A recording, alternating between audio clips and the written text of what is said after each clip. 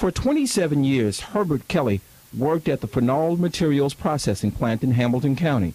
Many of those years when the plant was secretly processing uranium for fuel in the federal government's nuclear bombs, and workers may have been exposed to deadly levels of radiation. 6 weeks ago, Herbert Kelly died of respiratory arrest due to lung cancer.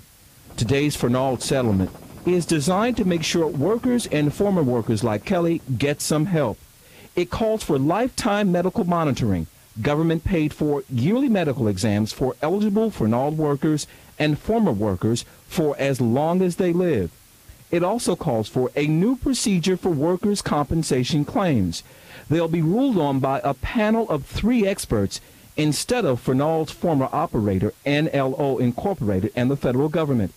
Corilla Kelly knows they made it almost impossible for workers to get workers' comp. It took her husband 8 years. Kelly has fought so hard, so many years, so many appeals he's gone through.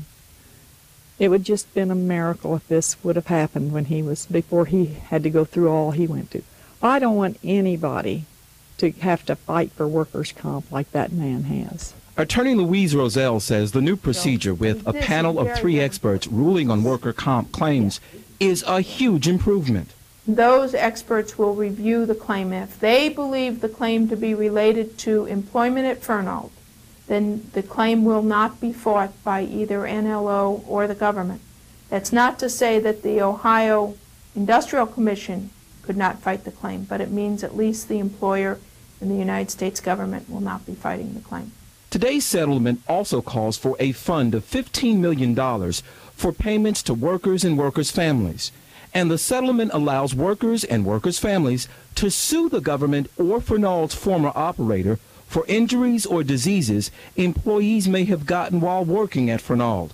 Today's settlement is not final. A federal judge must rule on it. Stephen Hill, Channel 9 News.